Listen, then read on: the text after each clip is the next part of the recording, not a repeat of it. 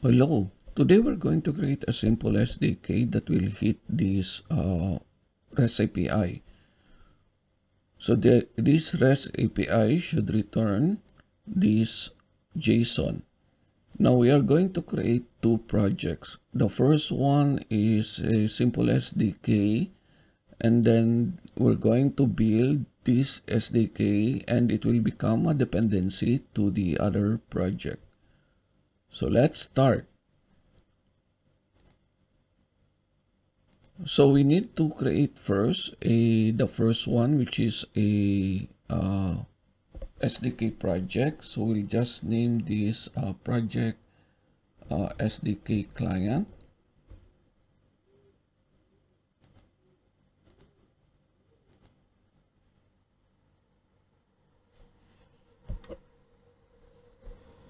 So we need to configure our POM with the dependency that we need. So I just specify here that we're going to use Java 17, and the required dependency is the open vein and the Spring aspect. Okay, then also the build, we need the compiler plugin and then the deploy plugin, since we're going to install this as a maven project and install in our local machine. So let's go to the coding part. So let's create the required Java folder and then the package.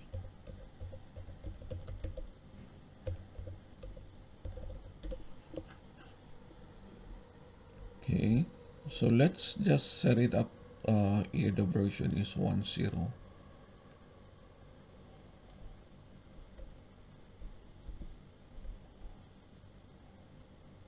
Okay, and our group ID as home.mycompany. Okay, so let's start with the vein class, which is of type interface. So vein client.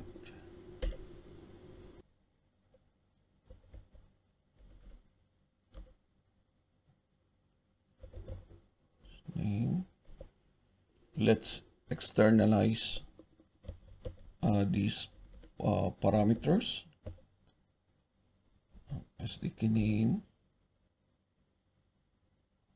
then URL, SDK URL,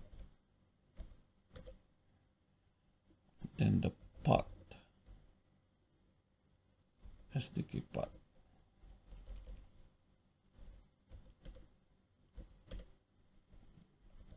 Then the endpoint, get post.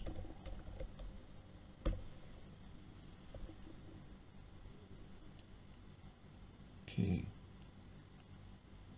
So from the resource folder, we're going to create the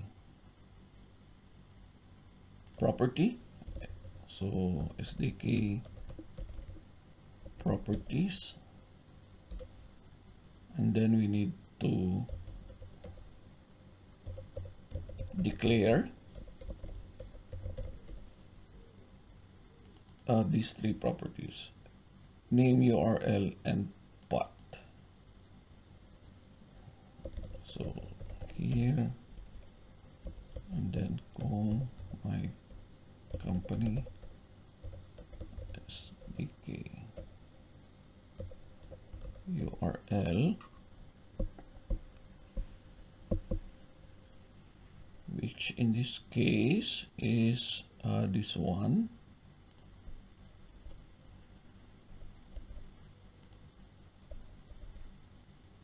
until here, then company SDK path. Right. Okay, so let's create the SDK client itself. SDK client, which requires a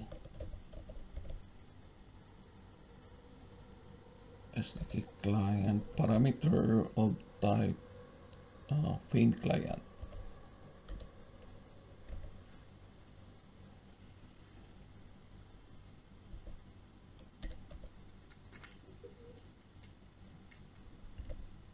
Main client equals the client. Then declare this one a private final SDK client.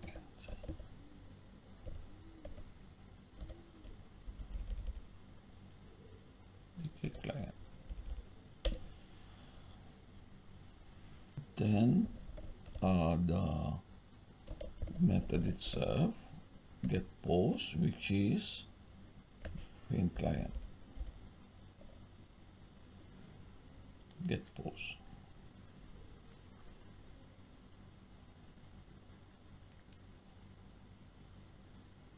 Then let's create the SDK configuration.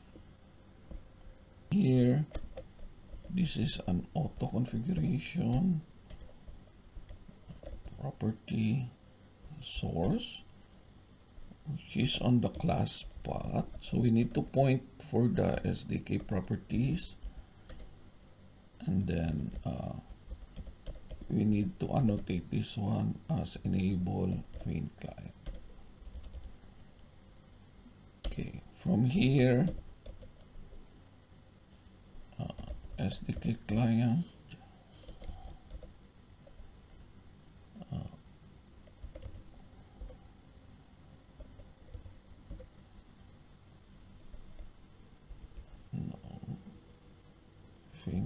main client, then new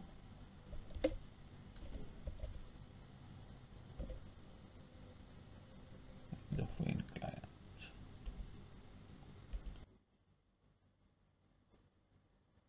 Configure is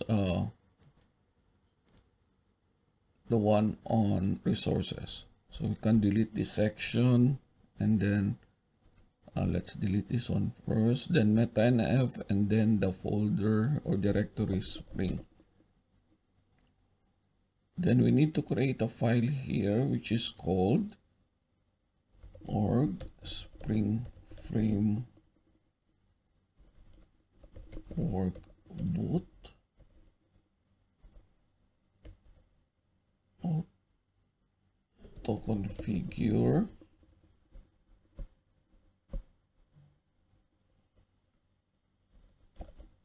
auto configuration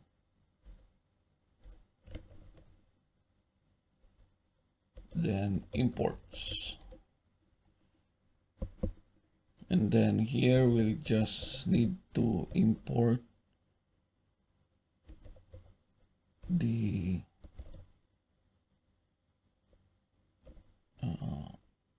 SDK config. So we created our first simple SDK. Okay, so let's install this maven project in our local machine.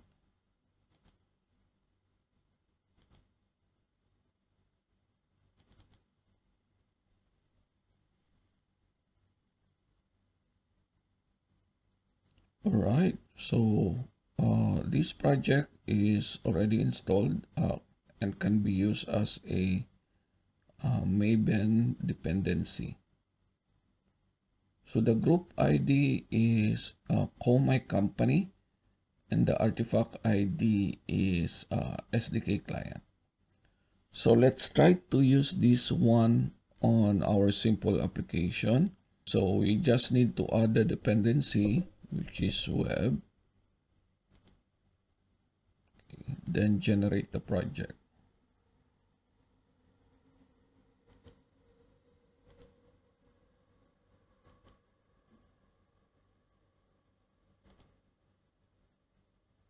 So let's open that one.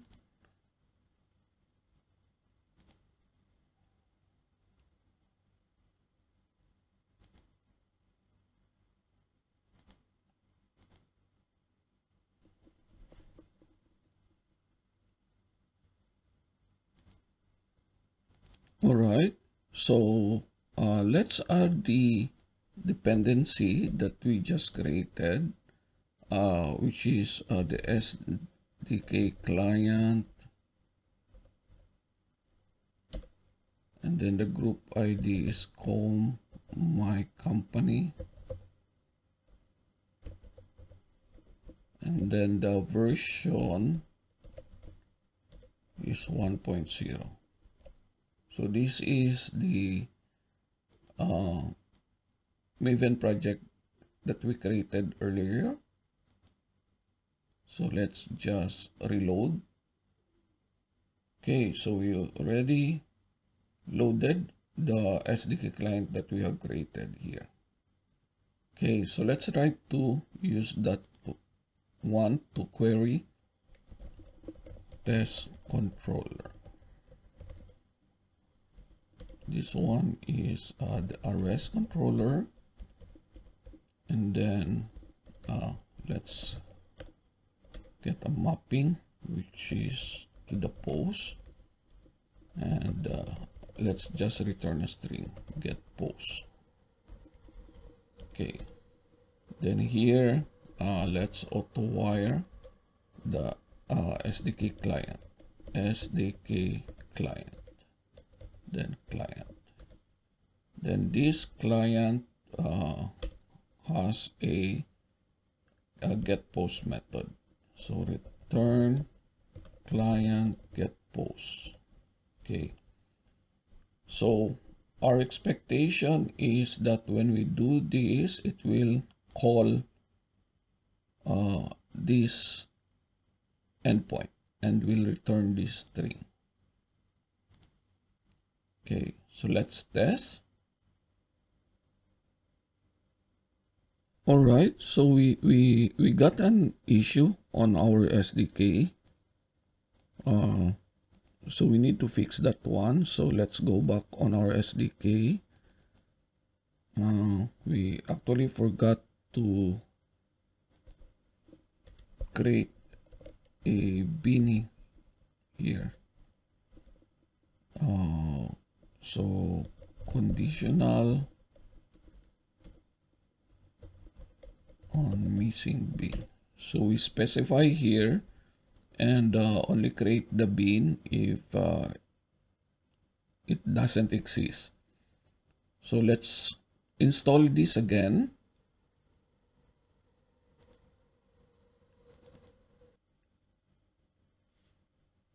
Okay, then on our test app, let's just reload it. So basically what I do is just comment this out,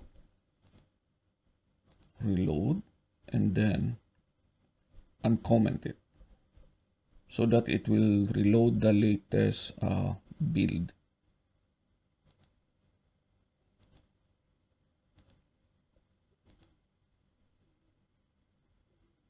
Then let's run this again.